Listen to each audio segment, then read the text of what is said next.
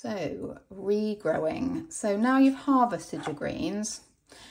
Commercially, we would have just disposed of this because we have big flats, and obviously the time it retakes, we would have been planting on a rotation, so we would have more to go in the place of the ones coming off.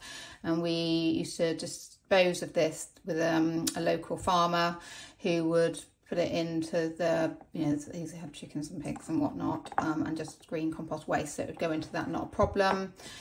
Something I have a go at it. So you can put it into your green waste depending on what you've got. If you don't have outside space or compost or anything like that, the sort of recycling centres for green waste, maybe in cities they have that, so you can get rid of it there.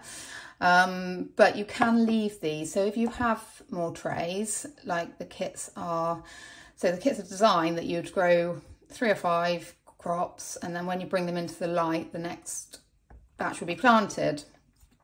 So you can either use anything else you've got, and it's from the recycling, if you wanted to keep these growing, and just water them. But because they're sort of small again, and they're not going to need as much water to feed the plant that when it was grown, just be careful not to overwater, and you'll still see bits of the root fur and things. It looks a little bit mouldy, but it's not, it's okay. I'm going to give these a little sprinkling now because they were harvested when they were dry, and I'm just going to leave them. When they do regrow, they grow back a lot sparser and a little bit randomly. Actually, you'll find like bits sprouting up here and there. So I would always dispose of it and start again, just because I do and I can, and it's just, you get more of a yield from it. So, but if you wanted to get even double the amount, then just keep them like that and just follow the steps that we have throughout these videos of keeping an eye on them each day and watering accordingly.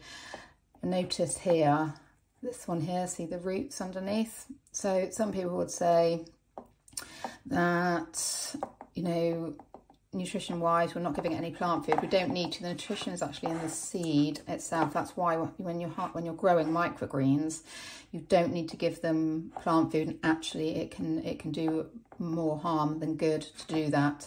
I know I've had some people do that and it's not good. You don't need it. They will continue to regrow. So if you again had the space, if you're in an urban survival situation and you had carpet or anything like that, or you know, you could literally just sprinkle the seeds and harvest them as you go, and they will keep growing.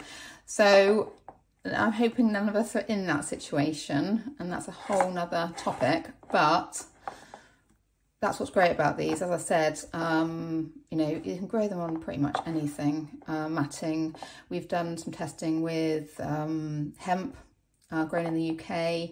They don't tend to grow as well as the coir.